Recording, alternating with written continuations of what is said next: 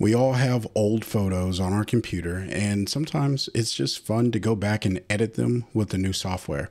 That's exactly what I'm going to be doing here today. So if you got old photos, stay tuned because this is probably something you may want to go check out. Let's go. Here we are inside of ON1 Photo RAW, and you can see I made the amateur mistake of overexposing the image. I was still trying to learn how to use my camera at this time, and I made a really bright image. It's also pretty crooked. So we're going to go ahead and fix this relatively easy inside of ON1 Photo RAW. Now, if you have the 2024 version or later, then all you have to do is really click Brilliance AI. So I'm going to go ahead and click that, and you can see in an instant, it cleaned up the image. So this is what I had, and then this is what I was able to get out of Brilliance AI, and it did a pretty good job. Now this, I probably could have edited it myself, but let's take a look and see kind of what it's doing here. So we're gonna click on tone and color, and we'll take a look at the exposure. It definitely brought the exposure down. It pulled up on the contrast. It moved the highlights down a bit, moved the midtones down, and it even opened up some shadows, and it brought back a lot of the whites, and it also darkened some of the blacks. Now those are basic tonal adjustments I could have done without having Brilliance AI, but having that, like in an instant, I was able to recover this photo. So now all I have to do to stylize it is probably hit the letter C. Let's go ahead and rotate this around, make it make sense for a good crop. And I'll probably just pull this in a little bit, maybe somewhere around there. We'll say that that's good. Hit return.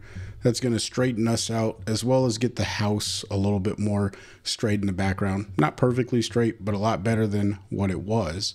And then I can come over here and I could choose any of these presets.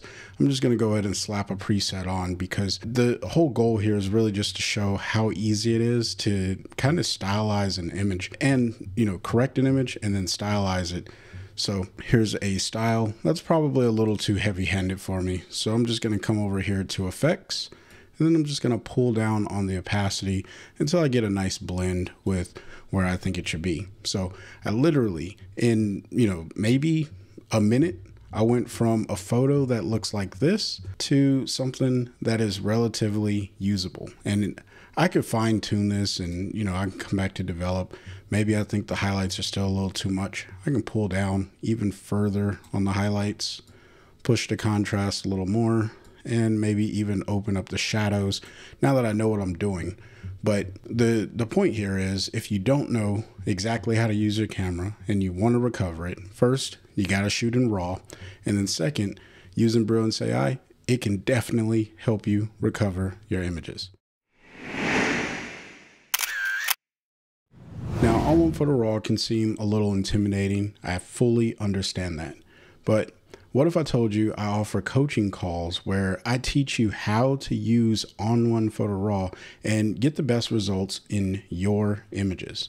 If that's something you're interested in, check the description box below. You'll be able to find a link and you can sign up for a class today.